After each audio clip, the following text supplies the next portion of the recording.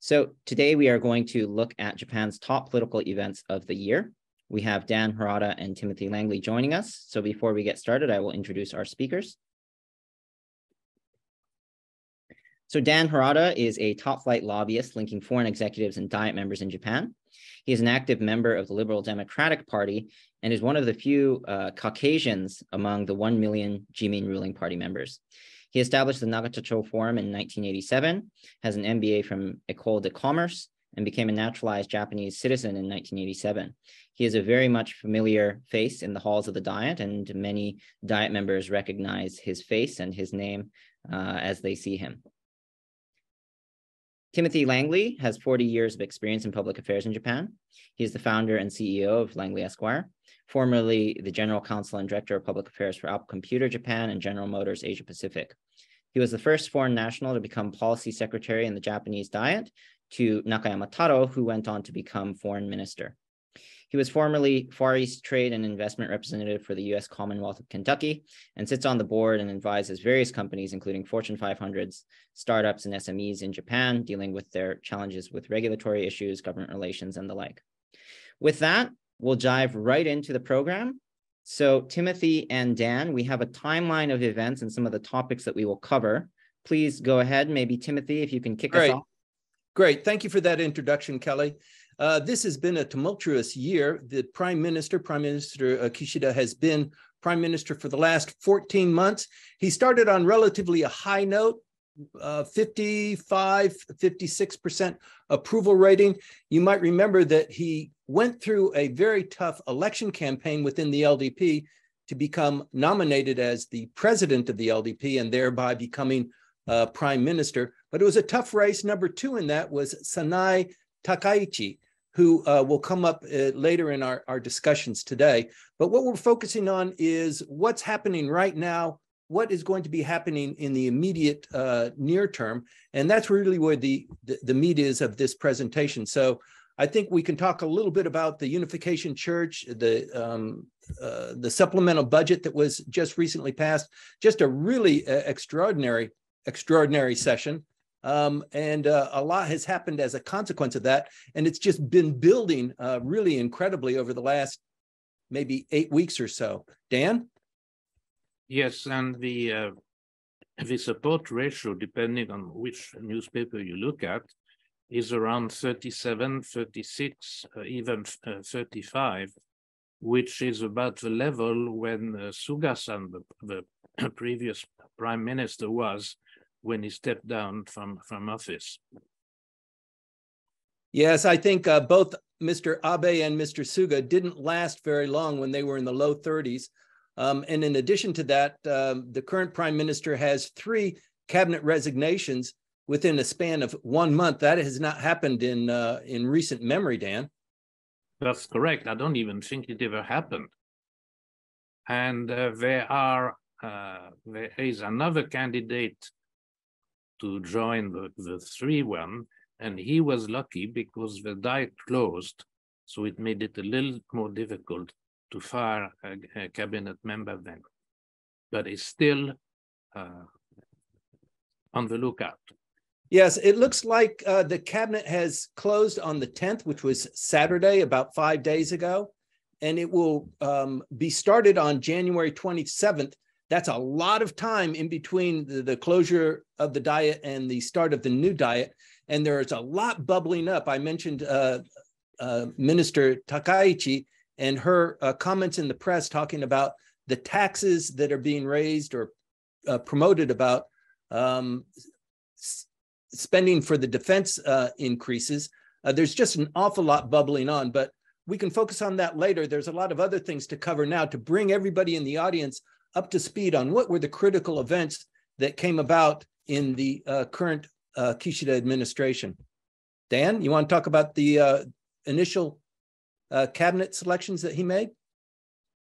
Well, it was a rather standard selection with the balanced and so on. Kishida-san himself leads faction number 4 only. And that makes it a little more difficult for him to impose his will on the other followers.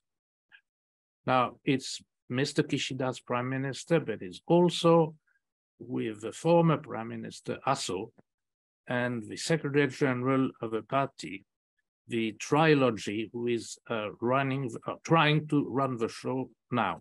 Yeah. Yeah. It's important to kind of look at the faction affiliations that are distributed in this initial cabinet. You'll see that Mr. Aso, who was the finance minister and the the vice president of the LDP, was replaced by Mr. Suzuki, who is also in the Aso faction. And Mr. Suzuki's father was also prime minister several administrations ago. But the distribution really marks the distribution of the factions. And clearly, the Abe faction is the elephant in the room. 97 members compared to number 2, which is the Motegi faction, which is hovering around, 58 or 57 members, Dan?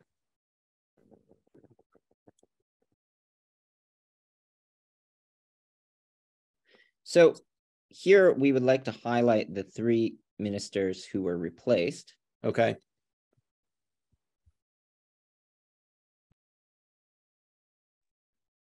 So we have the Internal Affairs and Communications Minister, Matsumoto. We have the Minister of Justice, Saito, and the Economic Revitalization Minister, Goto, who have replaced previous ministers due to scandal. We will get into this a bit deeper in a moment, but Timothy and Dan, any comments? Well, there are 3 ministers who were fired, but the interesting thing is that they were fired for different reasons. The first one you mentioned was fired because of his links to the church. The second one was fired because he belittled the office of justice minister.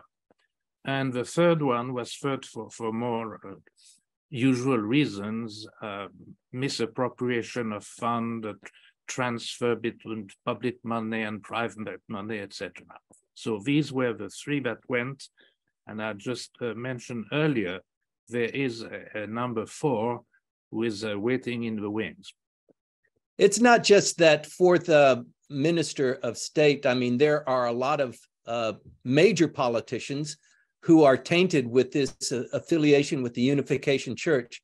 Initially, the prime minister somewhat lukewarmly addressed that issue. There was a lot of public criticism and a demand for the prime minister to deal with this and to deal with the influence of the Unification Church over the last 40 years within the LDP, and primarily within the Abe faction, although it spreads very deep and wide. We had expected there to be more of a fallout among ministers because it really was something that was deeply entrenched in Japanese politics, which was the drive of the Unification Church.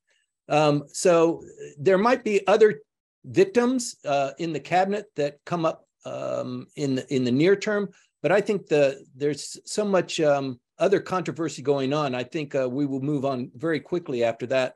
And the Kishida administration will be high on everybody's list of something to watch very carefully. Thank you, Timothy. We already have a question, in fact, asking about who the 4th potential target may be, and we will be addressing this shortly in the slides. So if we can move on, we will be talking firstly about the approval of the Economic Security Promotion Act. Now, this is a huge bill that's been passed with big ramifications on policy. As we know, this was enacted on May 11th and went into partial effect as of August 2022 and will reach full effect in May of 2024. The 4 pillars surrounding this bill are strengthening of supply chains for critical materials, ensuring the security of core infrastructures, promoting the development of key advanced technologies, and keeping the patents on sensitive technologies that could be used for military purposes undisclosed. Now, there are huge policy implications as this impacts many sectors, including the finance sector. There's cybersecurity strengthening. There's a geopolitical tension that this bill has connotations on. Timothy and Dan, any comments on this bill? No, I think it's the time is very appropriate. It's quite good. I was listening to a speech by the minister in charge of that, and she pointed out the strengthening of the supply chains for the critical material. I think it's a well-timed bill and at least adds to the defense of the nation. Yes, I think, while we look at the Kishida administration, there are a lot of things that he was able to achieve. It's easy and it's fun and it's very topical to talk about the mistakes and the challenges that he has. But like Mr. Suga, who came out of the chute after surviving from Mr. Abe's administration, he launched the digital agency in record time. It was really a great achievement. He had hoped that this would carry his administration longer than 1 year. It didn't quite work out for a lot of different reasons. But when Mr. Kishida came into office, this was his his crowning achievement, the Economic Security Promotion Act, which he did achieve, get it through the Diet. There are some other things with regard to the supplemental budget and the treatment of the Unification Church that he was able to achieve, just squeaking through the Diet in the last minute. But there are other kind of clouds of change that are on the horizon as well. We also had the Quad leaders meeting in Tokyo. There's been so much going on. I'm not sure if everyone remembers, but in May, we had the Quad leaders summit with the Australia, India, Japan, and United States leaders joining. Some of the topics of note that they covered were obviously the Ukraine conflict, the launch of the new Indo-Pacific Partnership for Maritime Domain Awareness Initiative, which goal is to uphold a free and open Indo-Pacific.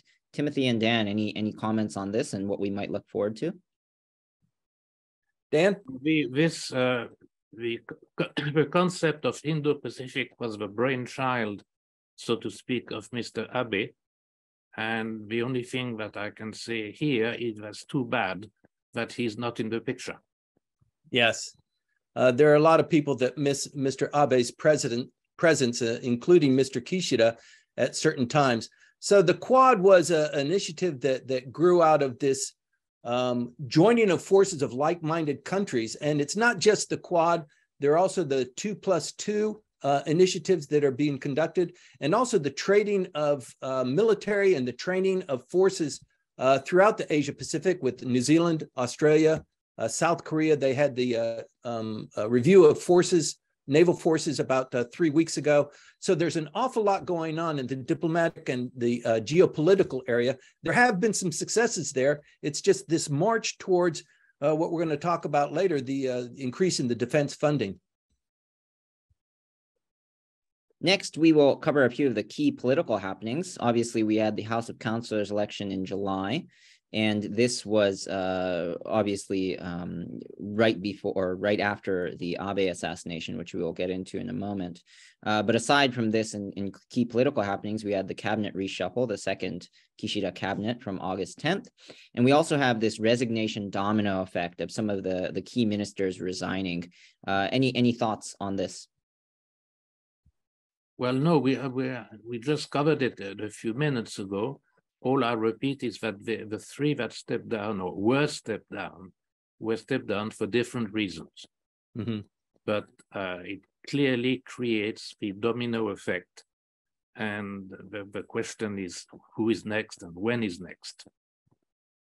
I think this graph really highlights the fact that the LDP is in a coalition and is in a necessary coalition with Komeito.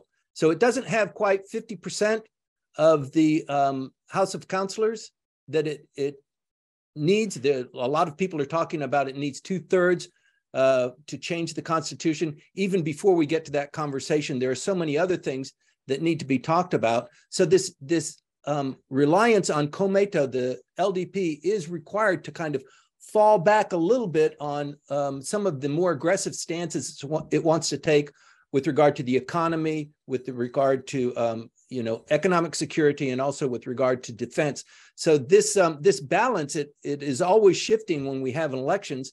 There are very few defections that occur during the Diet sessions, but it's something to watch very carefully when there are people in the ministries or in the cabinet that leave for whatever reason, it does have a big impact, and it has a reverberation throughout the entire structure that you see in front of you here. Obviously, one of the key political events of this year was the assassination of Shinzo Abe. As we all know, the former Prime Minister Shinzo Abe was assassinated on July 8th, 2022. The suspect is Tetsuya Yamagami on the top right, with motivations in the connection to the Unification Church, which led to the domino effect of scandals, which led. On the bottom here, we have Abe's kind of speech within one of their events. As we know, Abe was the longest serving prime minister in Japan's post-war history. He has garnered lots of respect and attention throughout the world for his achievements. Dan and Timothy, do you have any comments on this topic? No, I have nothing much to add, except for one thing. Abe-san never thought that he would leave as early as he did actually left.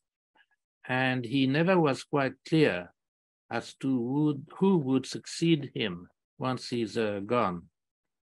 And this is one of the, let's call it, problem which we have currently now.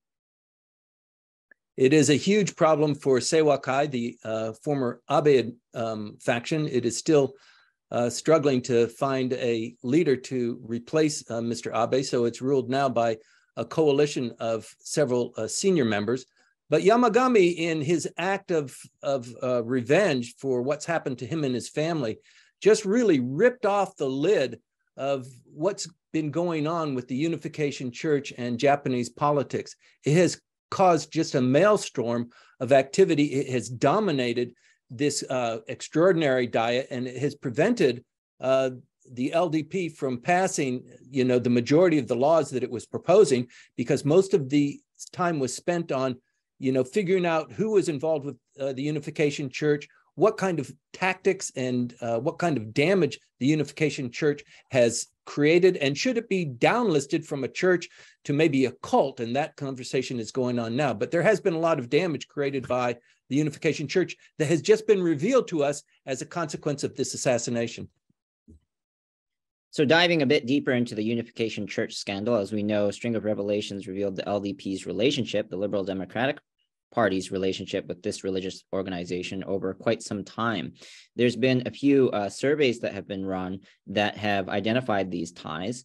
And actually, the Kishida administration responded by pushing for a new bill to crack down on these type of organizations and kind of spiritual sales tactics, as it's called, just this past week.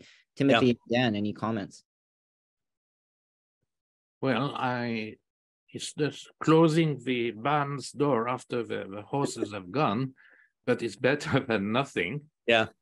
And I will talk at length after that on what's up for the Unification Church in the very near future. Yeah, there is still a lot of discussion going on within the halls of the Diet and within the ministries, who have preview over handling of churches or these kinds of organizations. And it looks like it could be delisted, meaning it doesn't have tax benefits as a recognized church in Japan. But this is a lot of damage that's been done here, and more revelations come out as victims come up on television and in the newspaper to talk about their story. So the future is not looking very solid for the Unification Church, but it also spills over to other church-like organizations, or actually churches or religions that are established in Japan. So there's a lot of trepidation about how this law will be applied. They just passed it by hours before the Diet ended. I think it was the last bill that they passed. But since it was so rushed and so new, the repercussions and also the refinement of how these things are applied to general church-like organizations is yet to be seen. Then we had the state funeral for the late Prime Minister Shinzo Abe. This followed the Queen Elizabeth's funeral in England, but this was held on September 27th. And we have the Suga Yoshihide, the former prime minister, that did the state funeral speech. Any comments here, Dan and Timothy? Well, I think it was obviously very controversial. I know that Mr. Abe was a long-serving prime minister, but there were some questions, some of the things he did and so on and so forth. And I think the most critical thing is that Kishida-san went ahead by himself without considering the Diet before launching the official nationwide funeral for Mr. Abe. So it was really the way it was done. Yeah, rubbed the people the wrong way. Yeah, I'd like to say two things about the state funeral. Number one, this is the beginning of the downturn for Mr. Kishida. He was on an upswing. He had just finished the election of the upper house. The LDP did well in that election. The day before voting was cast was the assassination. And within 5 days or 4 days of the assassination, the prime minister decided, not unilaterally, I mean, he talked with his cabinet and decided that there would be a state funeral in 2 months' time to give people enough time to, state leaders, leaders of other countries to come to Japan for this state funeral. And they did in droves.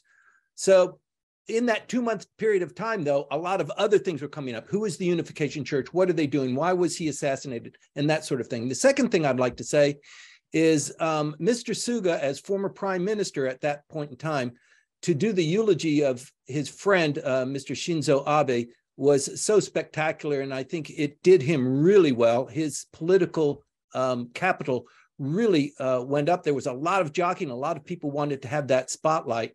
But I think the fact that he did the eulogy and he did it so well stands in his good stead. He is a politician for the long term, and he's not going away just because he was or is a former prime minister. He still wields plenty of political power. And now the implication of Abe's death leads kind of a political vacuum in the Seiwa Seisaku Kenkyukai, which is the official name of the Abe faction, still known as the Abe faction, and they're leading with a coalition. They are the largest faction of the LDP with 99 members as of November 30th.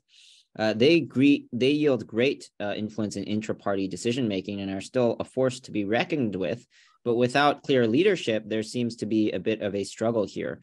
Tim and Dan, any thoughts? Yes, recently the confrontation between the Prime Minister and Abe faction has become more strong, and it's Mr. Kishida has sort of mishandled the treatment of the faction. So I think the harmony which has prevailed so far between the Prime Minister and the largest group may go on deteriorating slightly. It sure looks like that. The Seiwa Kai has not been able to come up with the leader, and during the election for Prime Minister, the largest faction didn't even promote its own faction member as a contender for Prime Minister, and instead Mr. Abe put his weight behind Sanai Takaichi, who became number 2. She was the second largest vote getter. Mr. Kishida received the most votes and so became prime minister as a result. But as a consequence of that, she's still not a part of the Seiwa Kai, the former Abe faction, but they also still have not selected a leader who can, represent the total voice of Seiwa Kai. I don't know if there is an individual that can, the way Mr. Abe did. So the question is, what becomes of the Seiwa Kai going forward? And I think that they're struggling with that as well.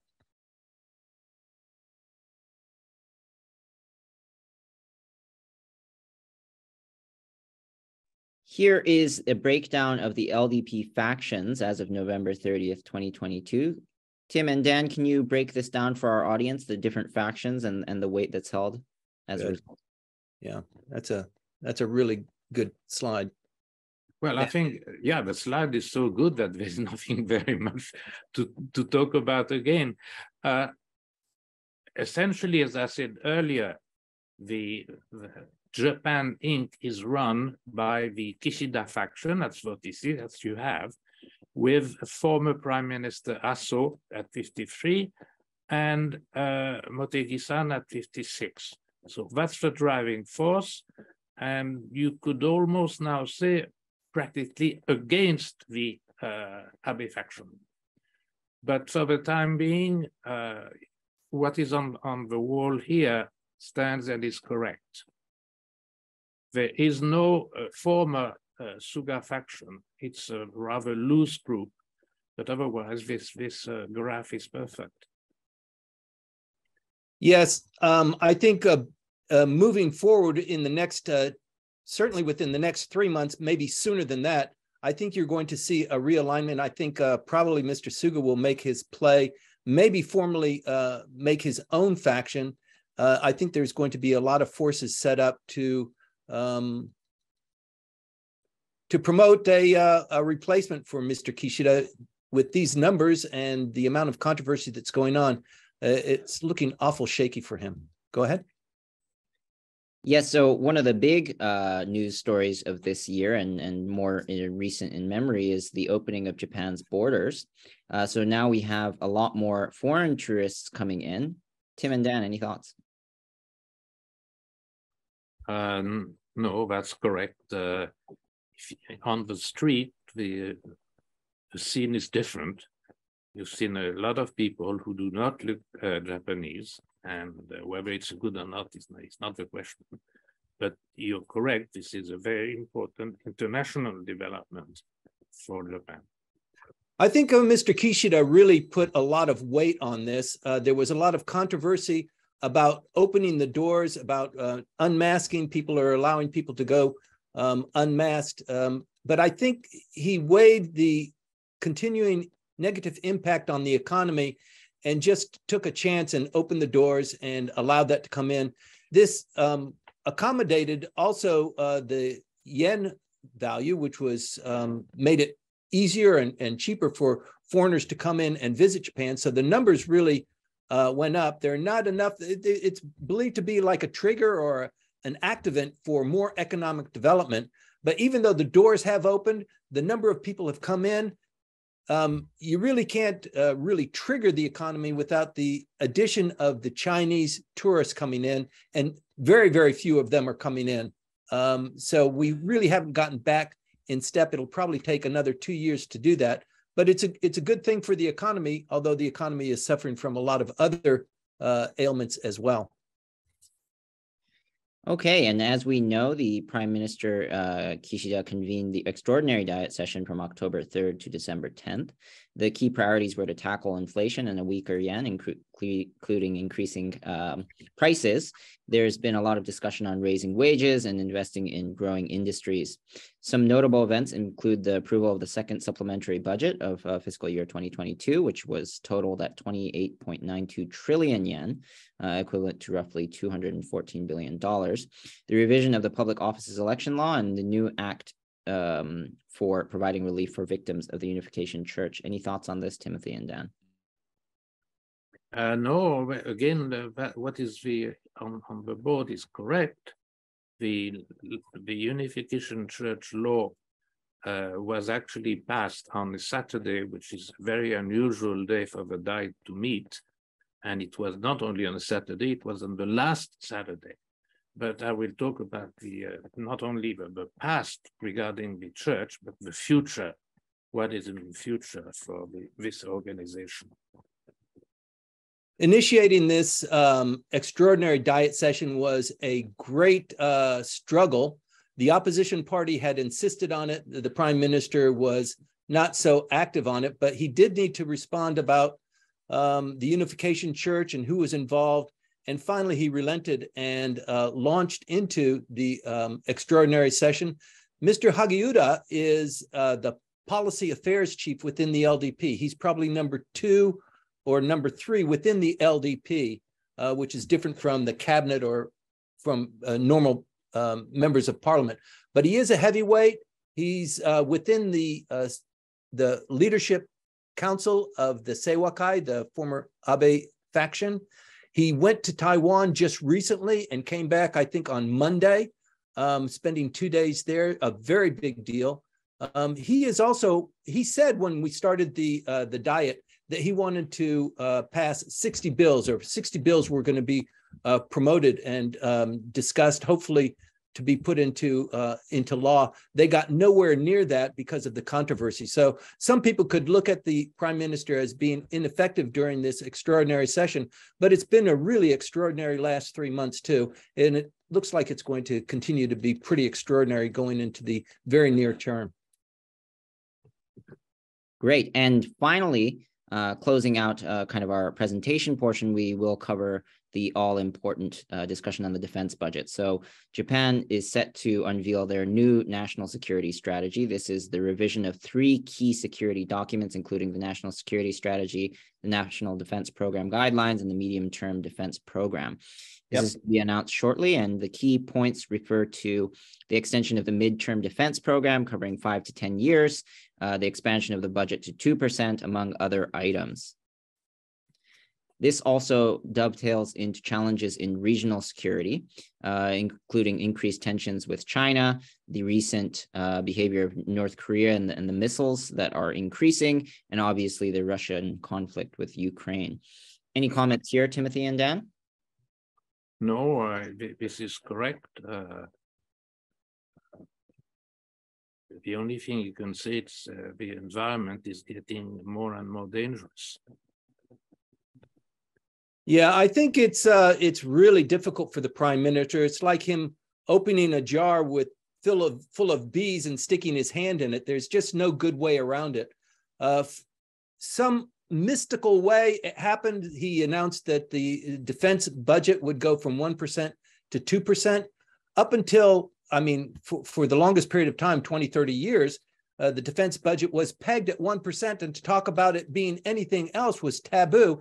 And yet within the last, I mean, it was talked about recently, but within the last 3 months, more solidly within the last 3 weeks, 2% became the policy that Japan was going to follow. I don't remember a whole lot of discussion on that. It just kind of came up, but the whole geopolitical and the national scene is shifted very considerably, not just because of economic security and because of North Korea, but there's a lot going on with regard to defense spending and inviting not just the Americans to be more integrated into Japan's defense. For example, purchasing 500 Tomahawk missiles, very advanced, very expensive weapons to act as defense, but also from the policy perspective, to go beyond what is defensive and to say we are going to now promote counter-strike capabilities. And if you're talking about dual use, counter-strike, it could be a defensive act, but even before you launch a counter-strike, those kinds of assets can be used on an offensive basis too. And it's not just them, it's submarines, it's a lot of things that Japan is really going full forward on. And when we talk about that, Mr. Kishida and his faction is more generally pacifist in nature, but the Abe faction, and for a long time, in order to kind of generate this familiarity that he needed with Mr. Abe and with the Abe faction, he assumed this kind of posture to kind of meld a working relationship. And now it's really difficult because he has decided on the 2%. He's instructed his cabinet to come up with the numbers. The budget will be dealing with that as we move into the new year, but it's causing a lot of controversy how we're going to pay for this. But it looks like it's pretty much set in stone, Dan. Finally. Yeah, and tomorrow it will be approved by the entire cabinet. Yep. We'll go into the details in a few minutes, but it is on the board for tomorrow. Finally, we have a recent development with a key leader of the LDP visiting Taiwan. So this is quite an interesting development. We have Koichi Hagiuda, who is the LDP's policy chief and former METI minister, visited Taiwan just recently. Timothy and Dan, any comments on this recent visit? Well, it was not as controversial with the Chinese as Nancy Pelosi's visit, but it was very not well received within the LDP, not because of any relationship with Taiwan or so on, but Hagiuda-san had asked, just did it by himself without informing his peers, and he rubbed the feathers of a traditional Taiwan LDP group or factions. Yeah, these kinds of things don't happen in a vacuum. Mr. Hagiuda, as I said earlier, is one of the chief committee leaders within the Abe faction, the Seiwakai.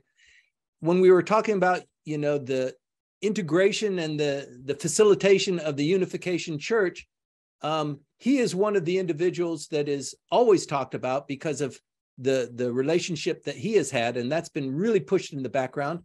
His power is beginning to grow, and the fact that he went to Taiwan to represent Japan, that's a very big deal. It hasn't been maybe 12 years since somebody at his level has visited Taiwan, and to go at this particular point in time to talk about defense and to talk about semiconductors is a very big deal, and it also kind of suggests his rising prominence within the LDP and certainly within the Seiwakai. So he's a person to watch, and I think he could be rather controversial, but you know, politicians like him, they don't go away. They're always around and have you know, great attributes to watch. So we will be keenly watching him as well.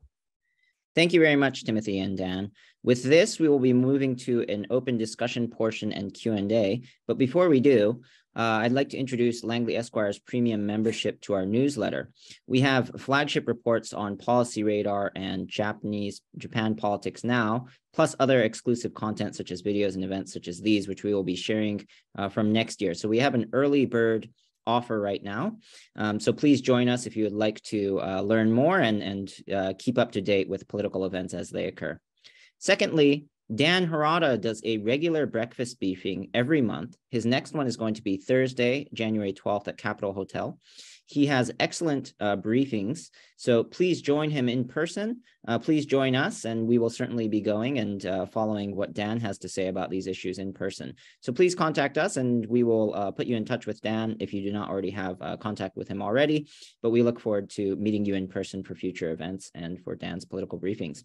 With that, we will go into an open discussion session. There's a few other topics I believe Dan and Timothy would like to cover, and talking about the future now. Yeah. We have a few Q&A here, but Timothy and Dan, anything to kick us off? Yes, two things from my standpoint. One thing is which happened yesterday. So the government has the right to investigate Unification Church, and Minister Nakaoka filed such a request about 4 or 5 weeks ago, and yesterday she filed a second request. That is actually an order for the church to open all its books. The church has until the 6th of January to actually deliver tons of papers to the ministry. And then it will be the turn for the government to decide whether it passes the baton to the judge, and asking the judge to outlaw, not outlaw the church, but rip it off of its tax-free status. So that's number one, and it is yesterday. Number two, and it is tomorrow. It was hinted at a few minutes ago. Tomorrow, the government will formally launch the so-called 5-year plan, defense plan and strategy plan. I'll expand on that in a few minutes. This unification church movement, it's kind of like an Elon Musk moment, isn't it, Dan? Where they now have to, they have to. That's right. They have to reveal, and the prosecutors will be very thorough in investigating that. And the dirty laundry will come out, and the people who have been invested in the Unification Church, protecting the Unification Church, helping them change their name without too much fanfare a couple of years ago. There's still a lot of questions about that. And people are sharpening their knives. The opposition camps are unified in trying to attack the LDP and their involvement, because they were the ones that really received the lion's share of the benefit of the sunshine that was shed on them by the Unification Church over the last 50 years. And Dan, do you have any comments on the second round of questions to be taking place, whether we go to a judge and strip the Unification Church of its status, the refund policy or other to expect for the rest of the year? I'm a little surprised that there actually is a second round. I thought that the first round would be enough to go to the judge. Yep. But I'm surprised. That's about all I can say. But until January 6th, cloud of secrecy. Then the books will be open to everyone. Great. And on the three bunsho, or the three key bills to be revised, considering kind of national security strategy, there's going to be more discussion on this, I guess, expected tomorrow, December 16th. Dan, do you have any comments on what's to come here? No, the cabinet decision will be tomorrow. The Diet is not involved in that because the Diet is not in session, and it's not a matter for the debate. But what I want to stress is that we go for 2%. We've been sitting at 1% for ages. We have a 43 trillion 5-year plan. It's already funded except for about 1 trillion, which is igniting the fight within Jiminto between the government and the Abe faction. And then the last thing which is important is that we call it a offense after the fact. But as Timothy said earlier, once you have a missile in place, you may want to receive the missiles from the enemy, or you may want to start your own thing. So that's no good. But also that the wording in the 3 law, or not laws, the 3 books, pillars regarding China is enormous. It's enormous. We translate it into English, doesn't make any difference, but it must it's maybe a delicate member, but now is a threat to the entire region. So that is not to be overlooked. Timothy, what do you think? Yes, this joining of the LDP and Komeito in order to get these bills passed, because collectively they hold more than 50%, so they can pass these bills even if the opposition opposes them. They are required to pass by both houses, and the LDP and Komeito coalition is replicated in both houses. But the farthest that the LDP wanted to go, they couldn't because of the Komeito asking them to back off. Don't threaten China by calling them, a threat. Let's just say it's a challenge. They did settle on the word challenge rather than threat, but they were pushing very hard for threat in this document that will be released tomorrow. So there are some breaks in the relationship that are occurring between Komeito and the LDP. Should that happen, it could shake up Japanese politics long-term, and you would find out in an election of the lower house that could happen anytime between now and in the next 2 years. They're required to have an election. Their term ends in about 2 years, but there could be an election, and there almost always is before that time runs out. And how this coalition, the forces that keep them together in light of the LDP's desire to challenge, China and also North Korea, and Komeito's stance on having a peaceful constitution and, calming things down. Let's not spend 2%, but if you're going to spend 2%, what's in it for Komeito? So there's a lot of horse trading that's going on behind the scenes. So we will see that. It will be revealed to us a little bit more gently as time goes on. But right now, we really don't know all of the details. Before the Diet reconvenes, probably on the 27th of January, there is a possibility that Kishida-san would reshuffle his cabinet. Mm-hmm. There are many reasons for that, but the most important one is to welcome as a minister the head of Kokumin Shinto, Tamagaki-san. And clearly, for Komeito, this is going to be, well, it's not going to be a shock, they're aware of it, but it's going to be completely redefining the political map which we've had for 20 years. Komeito is about 3 times as large as Kokumin for the time being, and it is not suggested that they will take their votes away from Jiminto, but the problem is the church, because let's face it, I mean, the sales techniques and the whole approach of the church is not limited to the church. And everybody knows that Komeito is up to it at about the same level as the church was. So you have, and within Jiminto, you had what is Abe faction, who was more attuned, and particularly with Suga-san, to a deal with Komeito.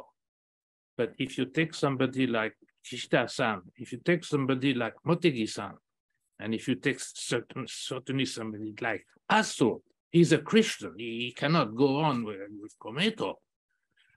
You have 2 blocks that are competing. And the outlook for Komeito, I don't think, is all that bright. They have moved from 8 million votes to 6 million votes in 3 elections. And this was before the public is aware, not so much of the Unification Church, but of the churches in general. So the future for Komeito looks pretty bleak to me. Yes, this is really something, a signal for us to really look at this, because should this kind of distance grow, and it's right what you say, Dan, there is no channel of communication as there once was between Komeito and the LDP. That was pretty much dominated by Mr. Abe and individuals within the Abe faction, certain select individuals, and now they don't have that channel, and so things that happen that they don't like, they fester, they don't get resolved, that people don't come together to talk about them. And so the fact that more things are going to come up about the Unification Church and the criticism about Soka Gakkai, that they did the same thing, and this is how they built their political machine, and they collected funds and they sold these vases full of spiritual, all sorts of power as well. It could bode very poorly for that coalition. Timothy and absolutely. I would like to change gears a little bit, because we are running down to the last 10 minutes of this program. We have a few Q&A in the chat. We have a good question from Mr. Eric Lenhart. He's asking about new capitalism. We haven't had a chance to talk about this too much. As we all know, the Kishida administration is putting a lot of effort into startups and new capitalism and growth and redistribution. This has changed a little bit, and now we're talking about the defense budget and increasing taxes. Timothy and Dan, can you please provide your insight and ideally keep it concise so we can hit more questions, and please feel free to drop more questions into the chat. Well, did you see Dan's eyes when the term was just mentioned? Kind of says it all. Now, if your question to me is, what do you think about new capitalism? I have absolutely no idea. and Kishida-san has been in office for about 2 years, and he has not been very convincing on explaining what it means. So I'm sorry, I cannot answer. I bail out. Yeah. Timothy, how about you? Well, there are a couple of initiatives that the Prime Minister has talked about. For example, startups, bolstering startups, sending, young entrepreneurs from Japan, 1,000 of them within the next 5 years to Silicon Valley and places in the United States to learn through osmosis how to change this. He's dedicated a lot of funds for the new startups, but for the new economy, it's really not facilitated by a whole lot of information. And in fact, I think the reason why Dan rolled his eyes is because the prime minister is known as, Kento Chu. I'm thinking about it. I'm going to do it. He talks big. He went to London when he first became prime minister, had a beautiful speech, and I think excited a lot of people. But when he came back to Japan, maybe it's just Japanese politics that just absorbs you, but he really wasn't able to get a whole lot of air under his wings to launch these things. And I think his administration is pretty much characterized by talking big, but not really performing very well. And Great. To change the subject slightly, there are many people now in the media and here who said the prime minister prides himself he's having a finely tuned ear, but he hasn't showed it so far. Yes, and moving on to our next question. Thanks for the question, Eric. We know that the yen has seen a surge close to 150 and is now kind of settled back down. It's at 135.5. We have a question about the current BOJ governor, Kuroda, is set to stand down in 2022, and a question on the new governor candidates and interest rate directions. What can we expect from financial policy? Are there any comments here? We aren't economists, but do you have any comments on what to expect in this space? No. I'll turn the answer over to Oh, Tim. thanks a lot, Dan. He's way better qualified than I am to talk about that. Okay, well, I can't give any policy pronouncements, but the fact that the yen has settled down to 135, it was 136, just and a little bit of change yesterday. It is settling down. Analysts predict that it will settle down further and it will become more stable. Of course, this is all dictated by what's going on in Washington, D.C. And so Japan is somewhat, in a difficult place. It really can't control that. It did try and supplement the fall of the yen, but it did it pretty much by itself. Nobody else really helped them, and they spent a lot of Japanese capital to do that. I don't know if they'll have to do that again, but it looks like it's settling down. And with regard to Mr. Kuroda of the Bank of Japan, I think there are 3 contenders. There are 2 that are within the Bank of Japan that are colleagues of his, and then there is a third candidate who is well-spoken. He's a professor. He worked, Mr. Kuroda worked under him at the finance ministry, and he is being touted as also a contender. We're not going to know until we get maybe March, but this individual will be appointed, obviously, by the prime minister at that point in time. Okay, and we have a little bit more time for a few final questions. I'm going to wrap 2 into 1. So we have one question on when will Japan drop its silly entry requirements? This limits tourism and international guests and events. And dovetailing that, we have Edward Yagi commenting, over the last 15 years or so, many Japanese universities have become dangerously dependent on students from China, especially graduate programs. So he points to 2 kinds of risks here: political risk. So China could shut off its flow in part or total at any time. And there's also strategic risks in that the Chinese students are shifting towards more dynamic English-speaking countries. What do you see happening regarding foreign students and foreign faculty, which is actually declining in the years ahead, particularly in some of these spaces, these high-tech and key sectors that Japan has identified under the Economic Security Promotion Act? Well, I would like to answer that first, but I don't know if you noticed what Timothy said about the successor to Governor Kuroda, that is expected to be announced around the end of March. And Timothy didn't say it will be officially appointed by Mr. Kishida. He said he will be appointed by the Prime Minister. I think it's a quite interesting nuance there. Otherwise, I'll turn it over to Timothy, because that's not my forte. I really can't tell you about that. Timothy, what do you think? Yeah, thank you for catching that, Dan. With regard to the entry requirements, this is an issue that has plagued Japan. It is not just with teachers. It's not just with students. It is also with, high-earning people in the finance market. Governor Koike has long touted Japan as the financial center for Asia. It's just not going to happen. People who are fleeing Hong Kong are going to Singapore and not coming to Japan because of the tax and inheritance situation here. The fact that, English is still a bit of a difficulty. You're pretty okay here in certain pockets of Tokyo, but once you get out, it's really not that comfortable. And also to receive the kind of pay that these individuals expect really begins to cause a lot of controversy within the social and business cultures that they're working in. But I think, Japan needs to bring in more people. Japan acknowledges that, but their immigration policies are really a little bit tight. They could be getting tighter. They have the Rapidus consortium that is going to be building high-end 2 nanometer thick wafers. And that's going very strong. They've got agreements now to help bring in people from Belgium and from England and from other countries to help them do this. They need really highly skilled technical people. So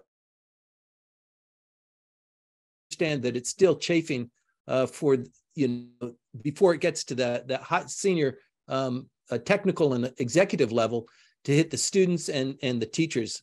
Great question though, Ed. Thank you for putting that forward. Thank you very much, Timothy and Dan. As we round out the hour, it's unfortunate that we have to close out the Q&A portion. We got a great question on also asking about the declining population and the declining birth rate as well, which will be addressed next year with the establishment of the Children's Agency. We will continue to watch this and add more commentary on this in the future on diversity incentives and the like. But for today, we will have to close up with this portion of the event. So thank you very much for joining us and spending your afternoon with us. As was mentioned, we have our premium newsletter launched, and Dan's next breakfast briefing is Thursday, the 12th of January at the Capitol Hotel. So please feel free to reach out to us if you have any questions or concerns. Thank you very much for joining us. Thank you, Timothy and Dan. Thank you. Talk to you soon. Thank you, Kelly. Good job. Thank you, everybody, for tuning in.